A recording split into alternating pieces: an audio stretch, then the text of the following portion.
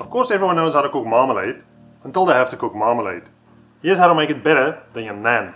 Okay, I'm not taking on your granny, okay? I'm just showing you a few tricks how to make your marmalade yummy mummy.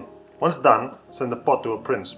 Apart from this one, of course. Yes, you're seeing correctly. 4 ingredients. Orange. Use whatever kind you want. Yeah, Seville oranges are classic, but optional and also unnecessary. So, use whatever you have as long as it's fresh. Sad oranges will make sad marmalade. Lemon, extremely necessary. Balance, it brings balance. And the acid also sets the pectin. Use unwaxed, of course. Sugar, regular old healthy white sugar. Finally, a bit of pectin. Only lazy shops don't stock it, so easy to get. No one has time for extracting pectin out of lemon pith. Also, that method is redundant and yields a more bitter result. That out of the way, let's go. Cut the oranges in half with a razor-sharp knife. One like mine, linked below. Next up, the lemon goes onto the chopping block. Same slice, same knife. Juice the oranges, extracting maximum juice. Obviously easier with a cheap juicer, link in description. Same goes for the lemon. Once juiced, you keep all the rind in a bowl. Easy to forget what you're doing when you're sidetracked. Happens to the best of us. Keep your juice to the side for now. Combined,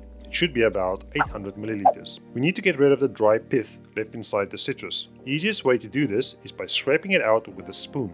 You don't need the pith. Once done, you will have clean little citrus halves. Cut the orange halves into half again, twice, leaving us with leaf-shaped pieces. Carefully remove a thin layer of the remaining pith under the skin. Cut these into strips diagonally across like so. Stack them up if you want to go fast, but be careful.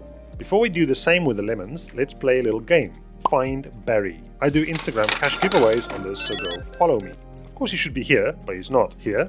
No. Ha! No. Boo! What the fuck?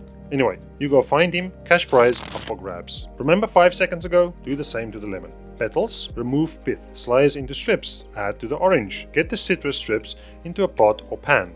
Cover with water. This is a very important step most people leave out. Bring this to a boil and gently simmer for 30 seconds. Remove from the heat and strain through a colander, sieve, or pasta strainer. Look at that tasty bitter pissy water. Yeah, get rid of it. Unless of course you like golden showers. And yeah, you're welcome. Back into the pot the rind goes, followed by the citrus juice. Very important. Add the pectin to the sugar, then whisk it until it's well combined. This then goes into the pot with the juice and rind. Stir and let it sit like that for 10 minutes.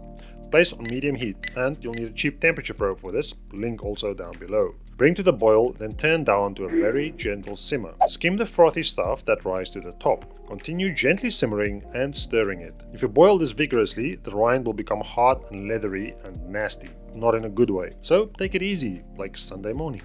It's ready when it reaches 105 degrees Celsius or 221 degrees Fahrenheit. Test the set by placing on a plate and into the freezer for 10 minutes. When you run your finger through it, it should stay in place. You can now pour it into sterilized, sealable jars and store in the fridge. You now stick it onto toasted English muffins. Watch my video how to make these. Or my favorite, British scones. I have a video on these, but let's throw them together in a jiffy. Grated frozen butter, flour mix, make a sandy texture. In goes milk, in goes cream, in goes lemon juice. Spaghetti fingers and mix. Bring it together, barely. Wrap it and rest it for 10 minutes in the fridge. Gently floured surface. Roll and fold. Pat pat. Cut, cut, cut, cut, cut. Don't waste. Parchment lined tiny tray. Scones goes on in no particular order. Evenly space them out.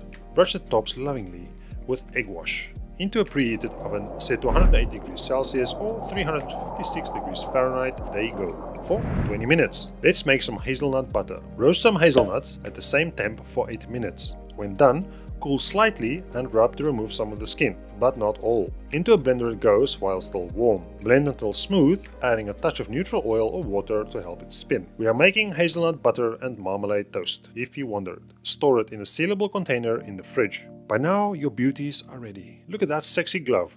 More importantly, look at these ridiculous scones. Oh, so flaky. Full video link below. Let me show you a classic British scenario for enjoying life fully. Richard dear, would you care for a cuppa and a marmalade scone? Yes, sweet chicks. Down in a minute. Just finishing up with your mum. Okay, love. Take it easy though. She has a bad hip, remember? Oh, that was intense. Sweating like a glass blower's ass here. Surely your mom could ask your dad next time she wants to venture into the dusty attic. Dear, he's been ashes for over a decade. Oh yeah, fair enough. Fuck me, look at those scones. They're your famous orange marmalade from Pants Down Aprons On. Morning, Daddy. Morning, Mommy. Marmalade on toast. Fuck off, Jane. Get a job. You're 42 already. Fee, fi, fo, fum. Where's my marmalade, bitches? Ah! He's back! Come on, Jane. Grab your nan. Can't squat here anymore. Alright, enough of that. We all know the drill. Butter goes on. Hang on. Aren't we forgetting something? Let's not forget this bit of nasty. Clotted cream. Video link below.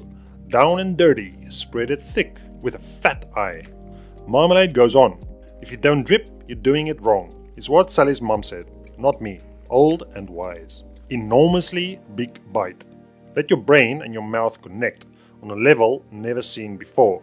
But what about the toast? A childhood favorite. But peanut butter is way too USA. USA. We like to take it easy, classy and slow. Drippity drip. Although, load that thing up with marmalade. Spread it, fold it, and squeeze it. Remember what Nan said, if you don't drip, you're doing it wrong. Let's see, can we go back in time? Take an aggressively large bite. Be as messy as you can. That's it, Daddy-o. Back in 1999. Or is it 1939? Ah, damn. Back in 22. And if you want to be the boss of preserves, then make sure to watch the strawberry jam video. Until next time, bye bye.